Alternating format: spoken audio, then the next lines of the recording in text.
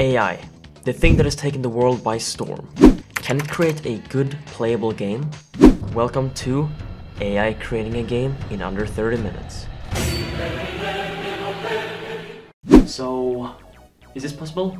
I mean, AI should be able to do this quicker than I would be. Okay, so I'm thinking for this, I'm only going to be using one script. Catch the falling objects. Okay, so GPT has created our first script. Okay, let's see this. Nice. I might want to be able to control the red square using the mouse instead. Okay, so we have got a new version here. Okay, now, nice. Now we're actually using the mouse instead. That's actually quite cool. Okay, so we have the score in the top left. Yeah, so I might have gotten a bit carried away. But there's one thing I realized. If you don't catch one, the game still goes on. And I also want the further in you get in the game, the faster the cube's gonna fall, basically.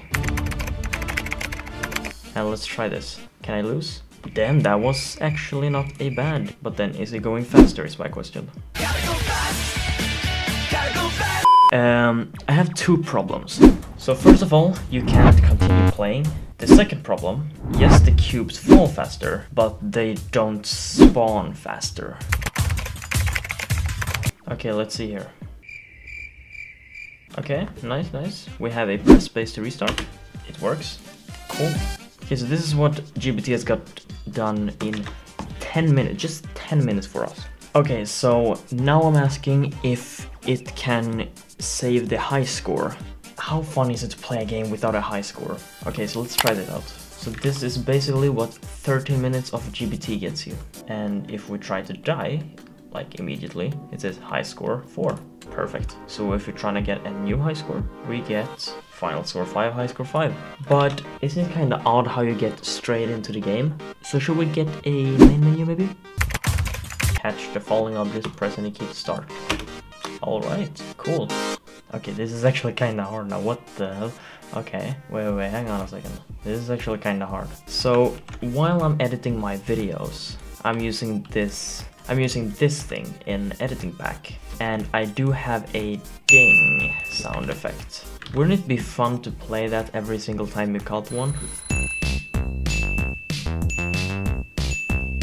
Ouch, that hurt my ears. Okay, so now apparently it should not be as loud.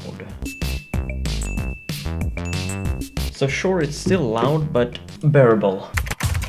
So basically we're done right now, but I just want to ask if GPT has any other features it would want to add on its own.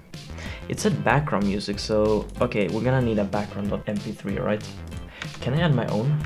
I made something the other day because I was bored. Okay, so here we go. If this works, the final one is around 141 lines of code and should have background music as well. Alright.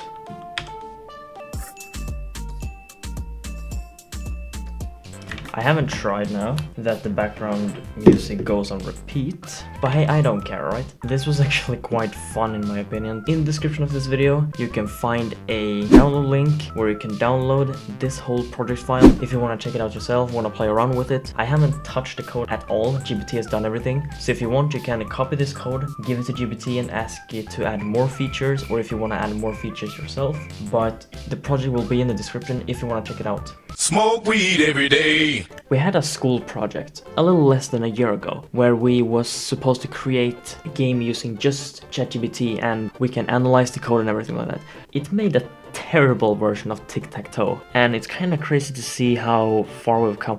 We created a catch the whatever it decided to call the game, catch something. You can do a lot of things using AI nowadays, and it's quite crazy in my opinion.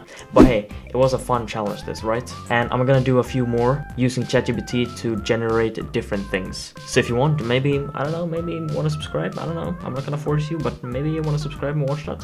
But yeah, that was everything.